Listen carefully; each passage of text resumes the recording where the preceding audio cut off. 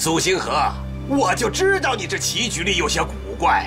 说吧，把那小和尚你给我送哪儿去了？你叛出师门，本门之事，我为何要告诉你？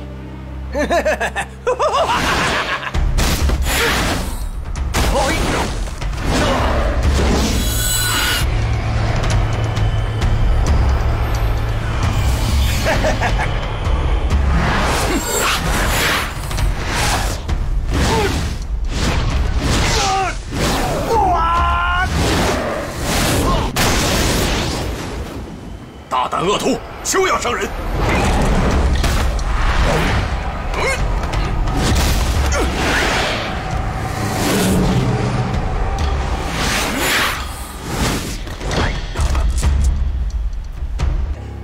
苏星河，以前你的武功就不及我，怎么着？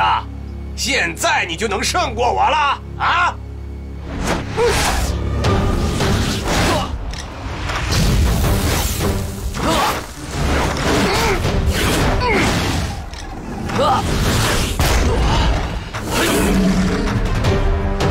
星宿老仙，大力无边，神通广大，威震中原。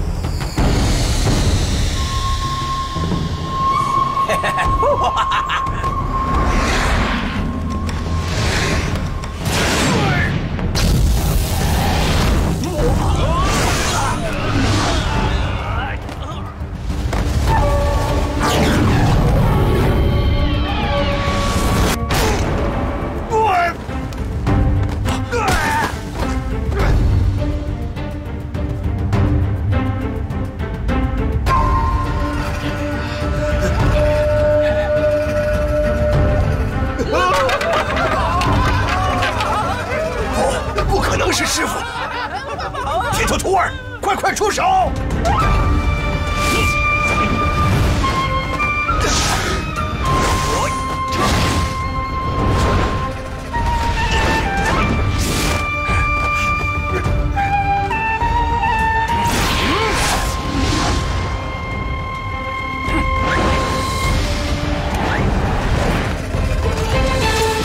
方子哥，你没事吧？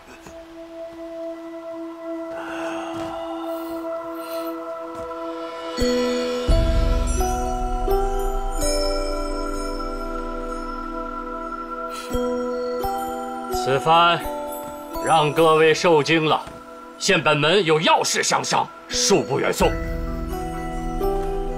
小师傅，请跟我来。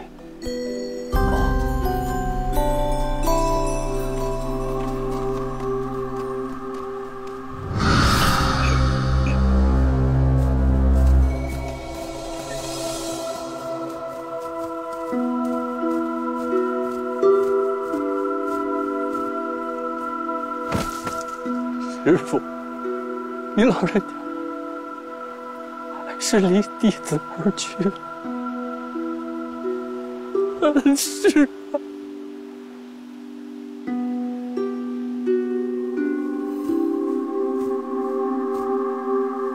请节哀顺变。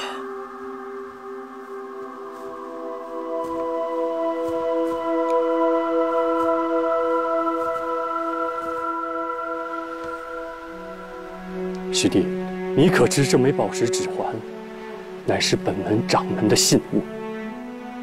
我来问你，可是师父亲自除下来，为你戴在手上的？是的。我和丁春秋想这枚指环，想了几十年了。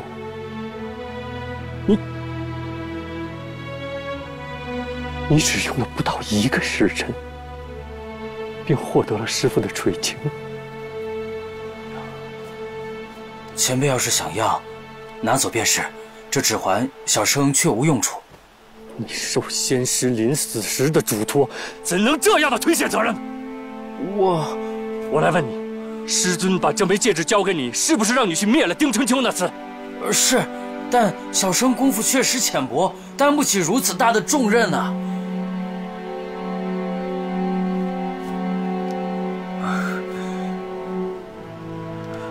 叔。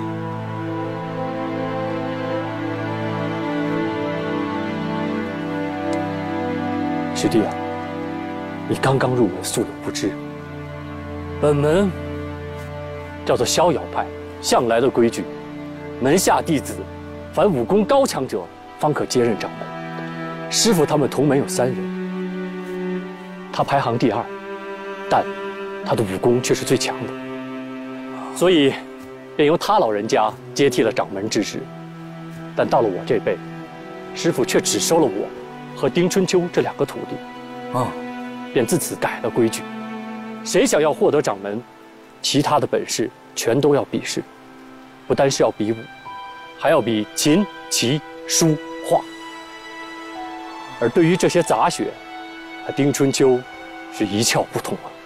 此贼眼见掌门无望，竟忽视暗算，他不但将师尊打落深谷，更是将我打成了重伤。哎，如此说来，丁施主当年并没有杀你，那是……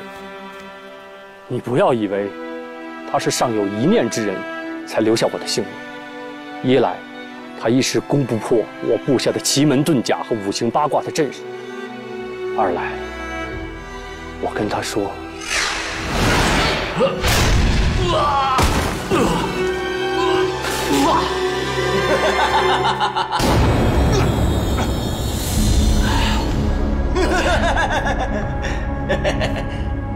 哎呀，苏星河，你以为你的奇门遁甲、五行八卦阵能奈我如何？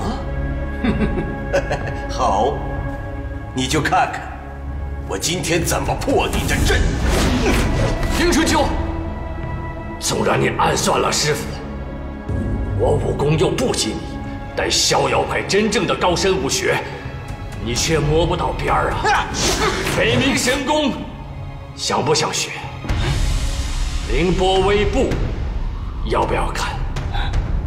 还有天山六阳掌和小无相功呢。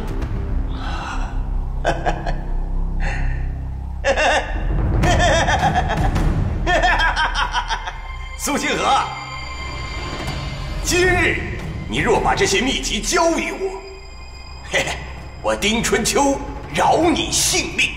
我怎会有此等秘籍？但师父宝藏秘籍的所在，我倒知晓。你要杀我，现在动手！哼！秘籍就在这星宿海边，你以为我不知道吗？的确在星宿海旁，你有本事，尽管去找。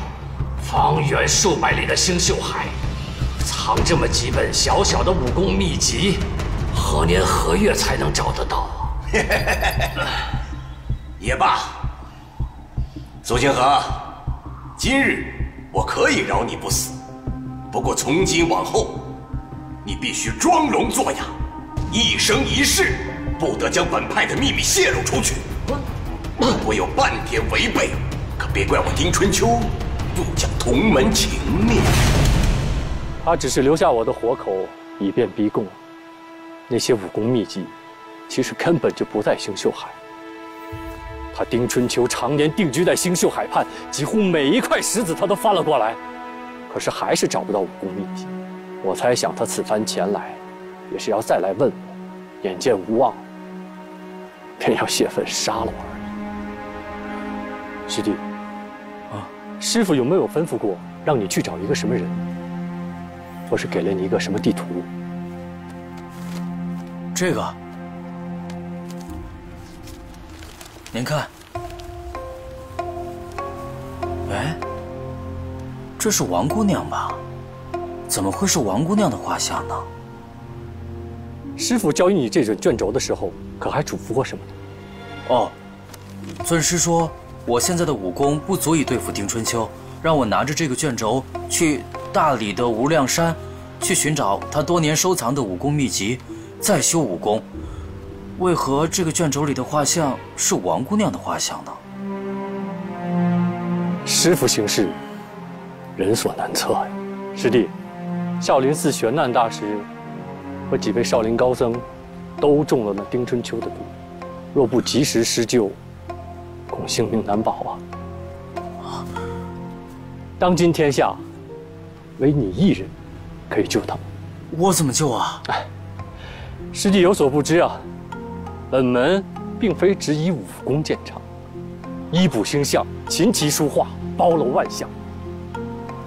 只要你愿意，我现在便可传你推血运气、消除寒毒之法。